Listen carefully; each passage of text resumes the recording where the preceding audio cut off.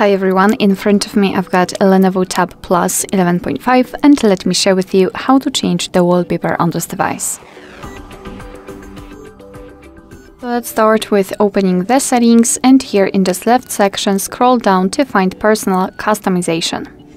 Here we have to scroll down to actually find the wallpapers and the albums from which we can choose the wallpaper from. So we've got local albums, dynamic wallpapers, which are pre-installed and animated ones, exquisite wallpaper, which are static, and battery wallpaper connected with the battery, and you can set them only on the lock screen. So all you have to do to check the preview of the wallpaper is to tap on it, and as you can see it will appear on the full screen.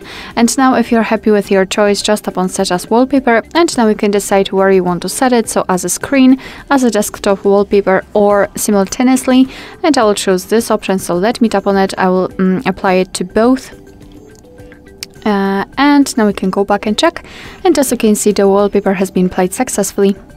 Alright, so that will be all. Thank you so much for watching. I hope that this video was helpful, and if it was, please hit the subscribe button and leave the thumbs up.